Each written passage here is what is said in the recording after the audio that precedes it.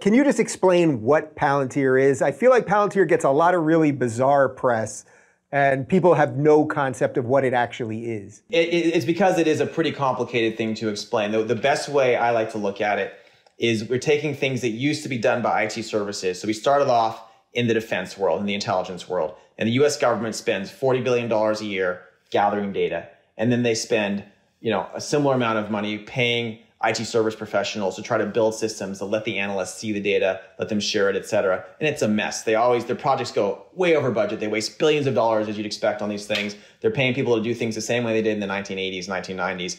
And so looking at this after 9/11, we said, wait a second here. The technology in Silicon Valley has gotten way ahead of everything DC is doing. And that was a sad thing for us to realize, because when you're a computer scientist, you look at the NSA in the 1970s, and they were way ahead of everyone else by far. So it used to be the US government was way ahead. It's not anymore, no question.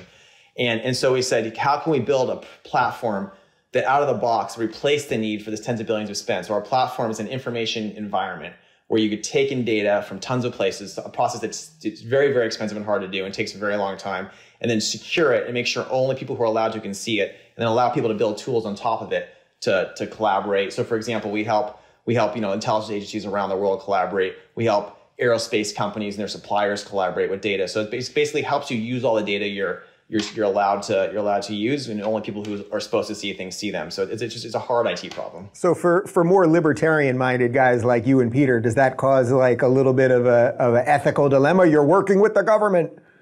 Well, there's two different things there. First of all, what was happening before we built Palantir was they were building systems to see things with basically very little safeguards, because anybody who needed to. You imagine like Jack Bauer in the show 24, and there's a terrorist. He's just going to go in the database and take the freaking data he needs, because otherwise someone's going to die, right? And so a lot of people are like, screw civil liberties. We're just going to take whatever we can.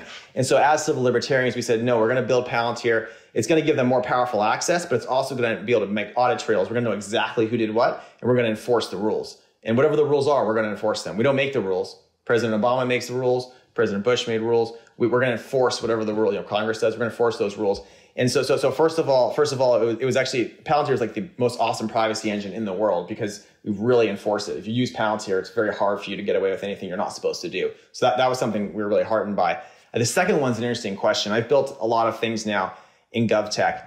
I think for me, it's part of being a realist. If you asked about being a libertarian, Cato is the most famous libertarian in the Roman Republic.